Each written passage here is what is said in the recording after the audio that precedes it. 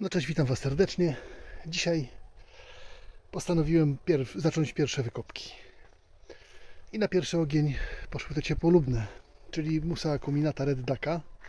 Jak widzicie, wszystkie liście zagrzybione, w plamy żółte, poobcinane praktycznie do zera.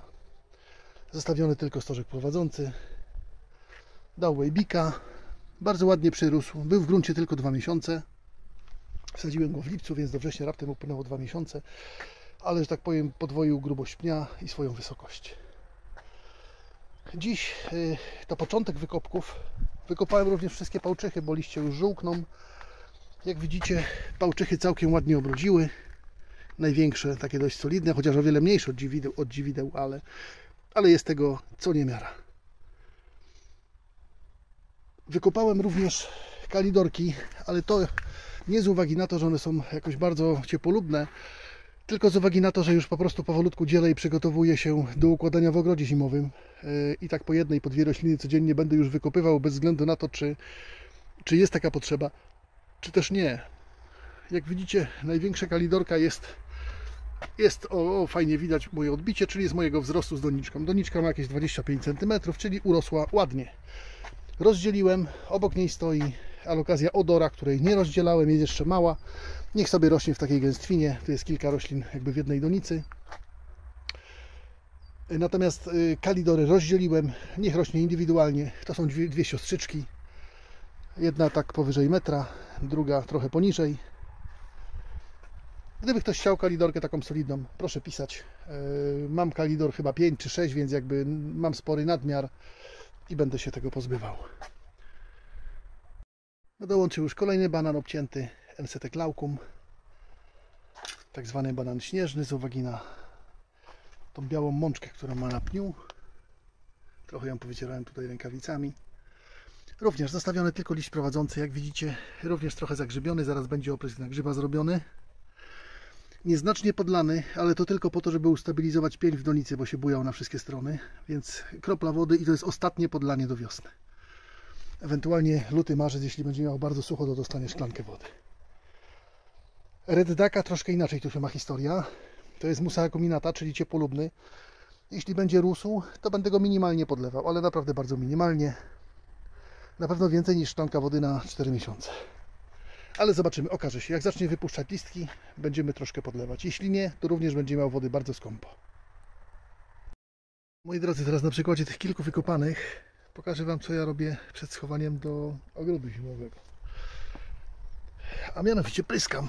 I teraz red ducka i Niestety glaukum opryskane na grzyba. Jak widać, plamki na liściach. To jest grzyb. Żeby dalej się nie rozwijały, warto opryskać i zabezpieczyć roślinę. Natomiast jeśli chodzi o alokazję, pryskam na przędziora. Nawet nie sprawdzam, czy ma, czy nie ma. Wystarczy, że będzie miało kilka przędziorków i tak rozniesie Wam się na całość później. Więc lepiej prewencyjnie popryskać teraz, na etapie przed włożeniem. Jak widzicie, roślinki stoją przed ogrodem zimowym. Postoją tu jeszcze kilka dni. Prewencyjny oprysk na pewno zadziała. Także pryskajcie. Wiem, że nie wszyscy lubią używać chemii, ale niestety chemia jest tutaj niezbędna, jeśli chodzi o przędziora. Jeśli chodzi o przędziorka, jeszcze dodam od siebie, że pryskam mieszanką kilku środków. Środki chemiczne działają na różnym etapie. Jeden działa na stadium dorosłe, drugi na larwalne. Należy je wymieszać. Ja mieszam Kohinor, Magnus i Nisorun. 3 środki. Można mieszać 2, ale ja mieszam 3, aby było pewniejsze. W proporcjach zalecanych na opakowaniach oczywiście. Pierwsze wykopki. To nie jest tak, żebym musiał wykopywać. Jestem zwolennikiem tego, żeby wszystkie rośliny pozostały w gruncie najdłużej jak tylko można. Natomiast niestety z uwagi na ilość roślin, które posiadam, wyliczenia wskazują na to, że jeśli będę wykopywał 3-4 rośliny dziennie, to skończę do końca października. No i akurat w tym czasie powinny przyjść pierwsze przymrozki. Więc chcąc, nie chcąc, no po kilka roślin dziennie muszę już zacząć wykopywać. No i niniejszym to czynię. Wykopałem już większość alokazji. Zostało jeszcze kilka. Alokazji kolokazji. Zostało dosłownie kilka jeszcze w gruncie. Wykopuję już część bananowców, tych, które będę zimował. Zacząłem również wykopywanie kan, ponieważ mam kan w gruncie około 50, może nawet ponad 50.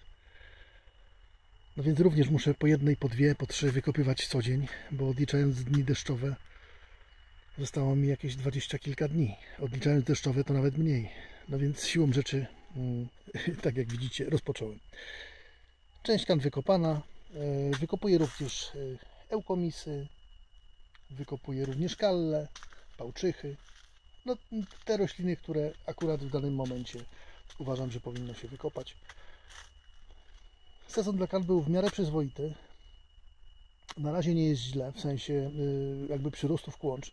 Z tych kilku sztuk, które wykopałem, no jest całkiem nieźle, więc będę się do Was odzywał, ale nie wcześniej niż za miesiąc, także proszę mnie teraz jakby nie atakować przez Messengera czy mailami.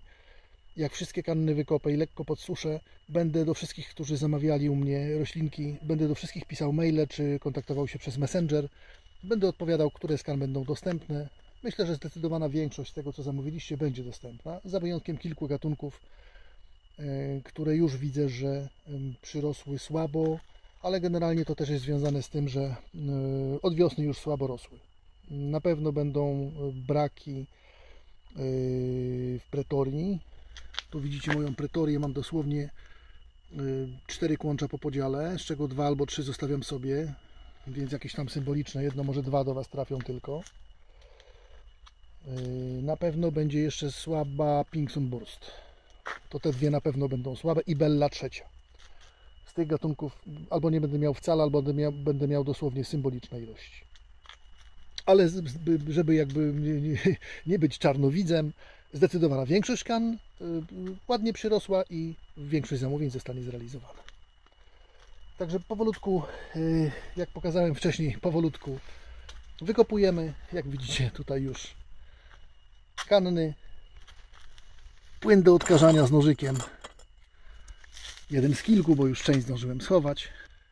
Przepłukuję wodą bryły korzeniowe, czyszczę do zera, wtedy dopiero tnę, dzielę na małe fragmenty i takie opłukane suszę. Dobrze, to tyle jeśli chodzi o początek wykopków.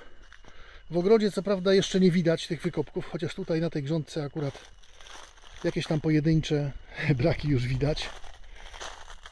Tutaj już wykopałem Brugmansię Liebling, już jest w ogrodzie zimowym.